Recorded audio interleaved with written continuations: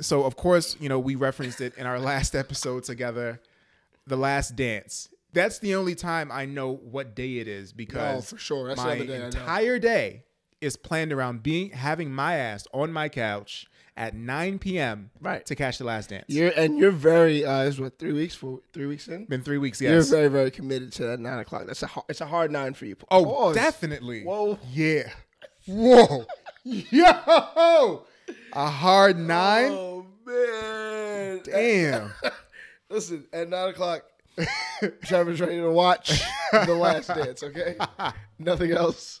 I think because of the streaming era, like we no longer rush home at a certain time. It's been a while since we had to do that. Yeah. The only time I actually normally do that is if the Lakers are playing at the 10:30 game or the 3:30 game.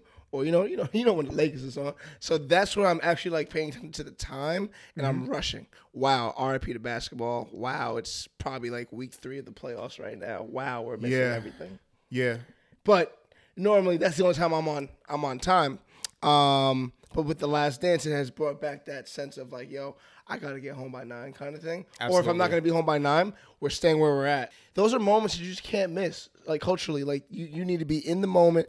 Like the memes are fresh in the moment. Like it hits different in that moment. And I like we said before, it's something that's appointment television that we haven't like made an appointment for in a long time. I do the tweets every once in a while. This Sunday I didn't because you were fish frying. I was frying fish.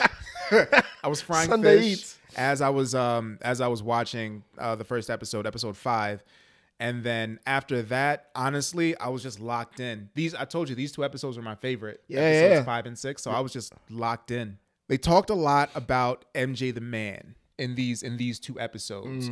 So episode 5, we've got him basically deciding, hey, like I'm gonna change sneaker culture forever with Nike. And one thing I didn't know. Like, I didn't know his mom was the one pushing Nike, and he wanted to run with Adidas. Nike was just kicking off, and Nike was...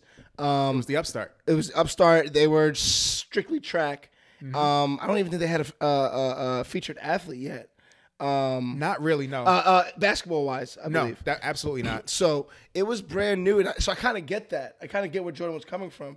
But when you don't know that history... and you see the collection of J's throughout the decades, you're like, oh, like he was with Nike from the jump street, but it's like now, like he actually had dreams of Adidas. Yeah, dreams. Yeah, Adidas was popping back then. I just think this documentary, these episodes, they deep dive into Mike as the person. Right. And I was telling you earlier, the episodes about Dennis Rodman, about Phil Jackson, about Scottie Pippen, they were great. They are nothing compared to Michael Jordan.